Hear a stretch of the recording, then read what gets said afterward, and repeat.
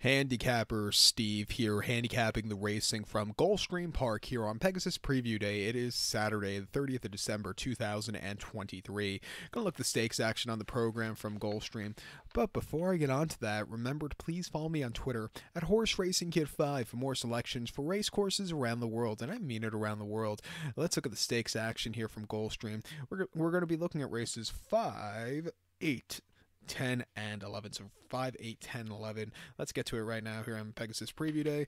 The fifth race, it is Rampart Stakes, going for a purse of $125,000. Race for fillies, mares, 3-year-olds and upwards. We have a field here of 6 horses contesting the distance of ground of 1,600 meters, or the 1-turn mile on the Gulfstream main track. I almost said Belmont for some reason.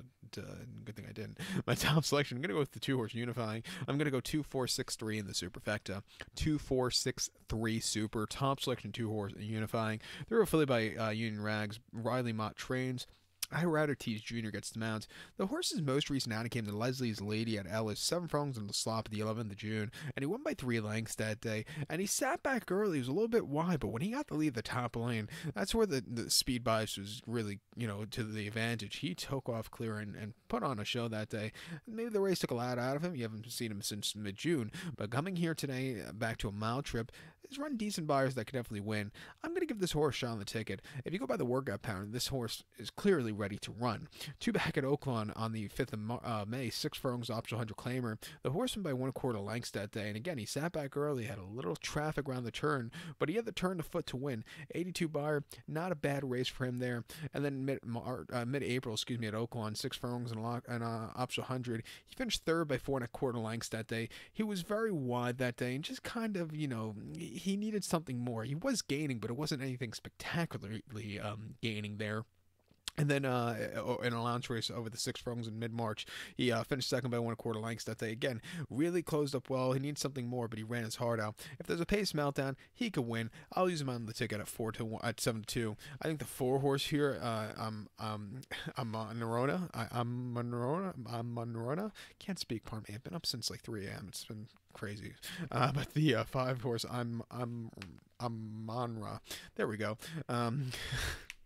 It's been one of those weeks, trust me. I don't want to go into it. But this 3-year-old filly by Violin, Sappy Joseph Jr. trains. Edgar's Eyes gets the mount. Horse hasn't been seen since the cotillion, which they ran during the Great Flood of 2023, it seemed, which seems like it happens every other week here in New York City. But mile 16th at Parks in the cotillion, he beat nobody home. Finished 9th by 38 lengths, was wide, and just wasn't getting into it. The form was going backwards. They shouldn't have ran her that day.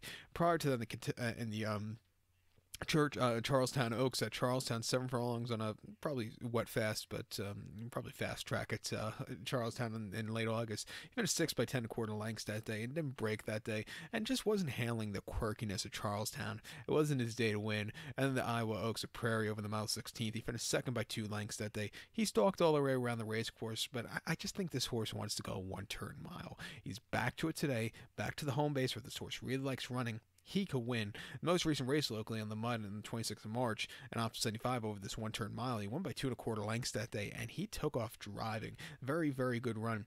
Training well since the last race, 5/8 and 59-2. I'll give this horse Sean the multi-race ticket. But to recount my selection for the 5th from Gulfstream now, it's the Rampart. Going to take the 2-horse unifying. Give kudos to the 4-horse I'm Munra. Pardon me, like I said, I can't speak. 2, 4, 6, 3 super, 2, 4 in the multi-race.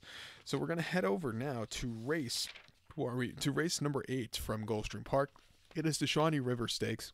It's a grade 3 event going for a purse of $150,000. Race fillies, mares, 3-year-olds and upwards. We have a field of 10 horses going 1,600 meters or a mile on the Gulfstream Park turf course. Rails are at 66 feet today. If they run this race on turf, they've been getting a lot of rain at Gulfstream this past month, and especially this week. They haven't been on the turf since, I want to say since last Saturday, or last Sunday, if I'm not mistaken.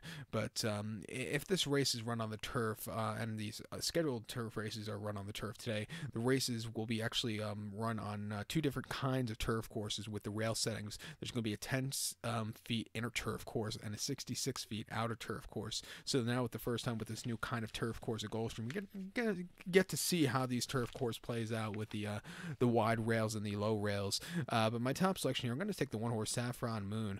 I'm going to go 1, 4, 7, 9 in the superfecta.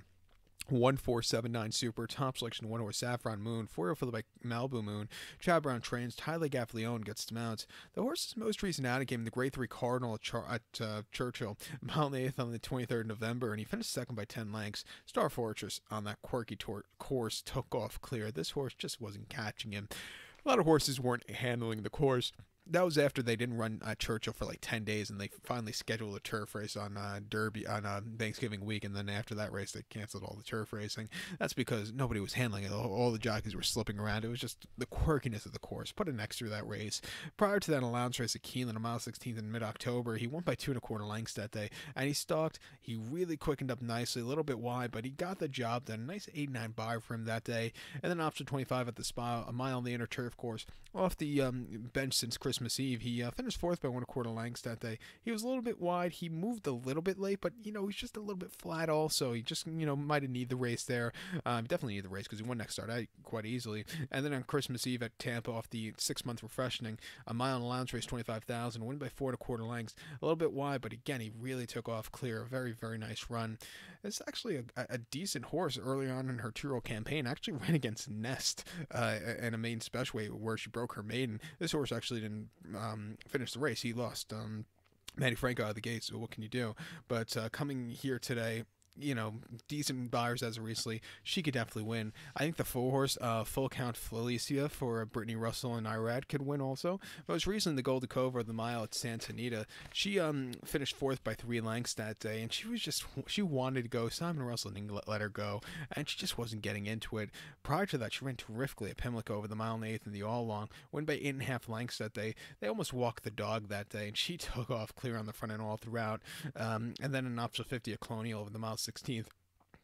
First start of the season, she won by 2 1/4 lengths. Again, a little bit wide, but again, she flew home late, training well locally. She could definitely win. The Brittany Russell horses, she's had only 4 starters so far here in South Florida, but this season they've been running quite nicely, 26%. So keep an eye on this one. Even the 7 horse here, Wallachia for Grand Motion and Johnny V, hasn't seen the winner circle in a little bit, but has run these good races as she's been getting up in class, but just not winning. But her day will come. I'll give her a shot at 6-1. If she runs a race like she ran at Colonial in July, she could definitely win here.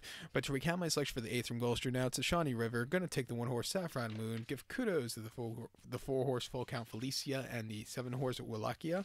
1479 Super, 147 in the multi race. The co-featured 10th race now from Gulfstream Park. It is the Harlan's Holiday Stakes. It's a Grade 3 event going for $150,000 purse, races for 3-year-olds and upwards. We have a field of 11 horses going the distance of ground to 1,700 meters or mile 16th here in the Harlan's Holiday. Here's actually a quirky fact. When Gulfstream started carring these mile 16th races again after the renovation post 2004 or 5, when I think it was 2005, they put the new track in, or was the first year of the new track. They didn't card mile 16th races for about 5-6 years, and then when they finally did, and I think 2011, this was actually the first race they ran at Gulfstream Park at a mile 16th on dirt in like 7-8 years. And if you don't believe me, Google it or look it up in the analytics, because I think I'm pretty right. But that's your fact of the day. But my top selection here, I'm gonna go with the 9 horse Gasoline. I'm gonna go 9-3-1-6 in the superfecta. 9-3-1-6 Super, top selection 9 horse Gasoline. 4 Gelding by Curlin, Todd Pletcher trains. Irad Tees Jr. gets the mount. Horse's most recent outing came in the Clark Handicapper Stakes at Churchill, mile 8th on 24th November, and he just finished 5th by 8 1/4 lengths that day. Saying their height's too high, he was wide, and he just never really was into it. He's down in class, not the world's toughest Grade 3. From wide poster, he's probably going to leave to get good position. If he could save some more ground around the second turn, he has a live chance to win. He's run good races this year. 2 back, he ran terrifically in early November at Churchill, mile 16th and optional 100, winning by 5 1/4 lengths that day. He stalked that day. He was a little bit wide, but he had the turn of foot to win. A very nice run. 3rd place finisher, War Campaign, is actually a decent horse who was the next star winner there. And then in mid-September, Churchill, mile 16th and optional 80. Off the long refreshing, he won by a neck that day. And again, a little bit wide, but he really, again, took off clear. His races over the winter at Aqueduct, weren't bad. He actually won once over 3 offerings last season at Aqueduct. Most recent race locally at Aqueduct on the 19th of February over the mile 3/16 in a lounge race. He finished third by 1 3/4 lengths, and they tried walking him on the finish on the front end. He kind of out finished late, but he ran his heart out that day. And then early January on the slop over the mile 3/16 in a lounge race, went by a half length on the front end all throughout. He gamed it out to the wire. Very, very good run. Nearly getting beat by Tonal Impact, who's been a decent horse in the Naira circuit this year. He's training well since the last race. Getting IRAD up, I'll give him a shot here on the ticket. I think his second likeliest winner here is the 3-horse Grand Aspen for Jose Ortiz and Tom Pletcher. Most recently in a lounge race at Churchill for the mile and eighth off the turf, he won by 3 1/4 lengths that day, and he had a very wide trip, but he really took off clear. A very nice strong run. Finally coming back with a 94 buyer. They took him to Keeneland prior to that in a lounge race for 110,000, where he finished third by neck. And again, it took him a little bit of time to get going with the short stretch. He just missed, but he ran his heart out there. And then on the turf at Kentucky Downs, a mile in a lounge race, he finished second by neck. First time winners. He just was, he just wasn't, so happy with the race. But again, he ran his heart out. But I think back to dirt, really been improving. That's a logical step of stakes quality horses. He could win. Let's use him in this late pick 4. But to recount my selection for the 10th from Gulfstream, now it's the Harlan's Holiday, the grade 3 Harlan's Holiday. Going to take the 9-horse Gasoline. Give kudos to the 3-horse Grand Aspen. Let's see, where are we? 9-3-1-6 Super, 9-3 in the multi-race.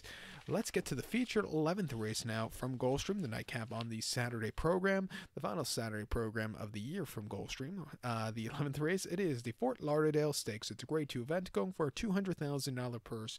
Race for 3-year-olds and upwards. We have a field of 10 horses going 1,800 meters or a mile and eighth in the Fort Lauderdale. I'm going to take the number 9 horse here, Running B, as a top selection. 9-7-2-4 in the superfecta for me. 9-7-2-4 Super, top selection 9-horse Running B. This 4-year-old colt by English Channel. Chad Brown trains. Ira Ortiz Jr. gets the mounts. The horse's most recent outing came in mid-November at Aqueduct, mile 16th in the outer turf course in option 62, and the horse won by 3 3/4 lengths that day. Off the about 13-month refreshing wasn't a problem. He had a wide trip that day, but he left out of the gate to get good position, and there was no stopping him. 96 buyer off the bench. Very good run. Back to stakes quality horses. Gonna have to overcome a wide trip, but I think he's really, a real deal kind of horse that can get a good trip to win. 2 back in the lounge race at Keeneland, a mile and eighth in mid-October. He won by 5 1/4 lengths that day, and he again on the front and all throughout.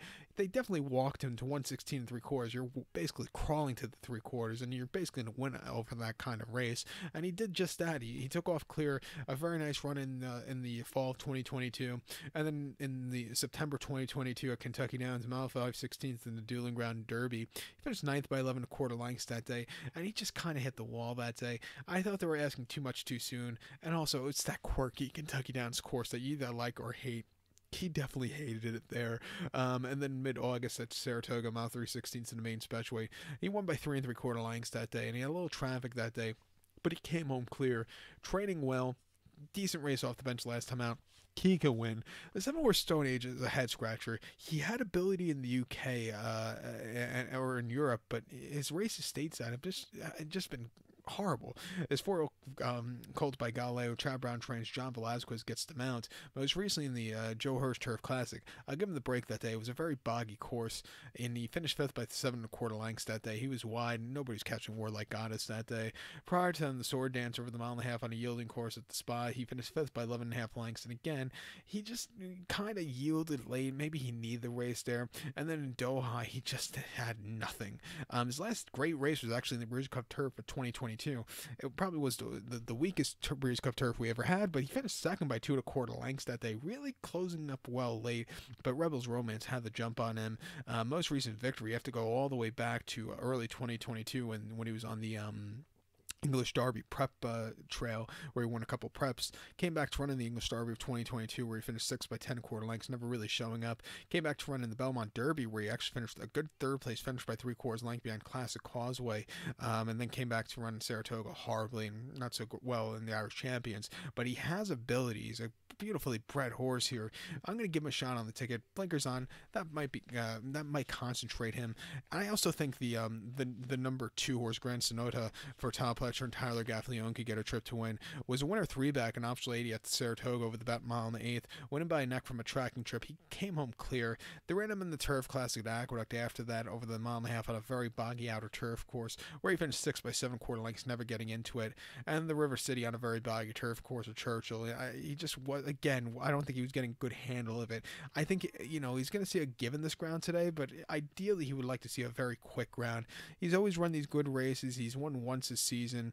I'll give him a shot on the ticket to end off the pick 4s in this very wide open race. But to recap my selection for 11th from Gulfstream, now it's the Fort Lauderdale, the Grade 2 Fort Lauderdale. Going to take the number 9 horse Running Bee. Give kudos to the 7 horse Stone Age and the 2 horse Grand Sonota. 9724 Super, 972 in the multi race. So good luck to all. Please follow me on Twitter at HorseRacingCat5. Good luck, everybody.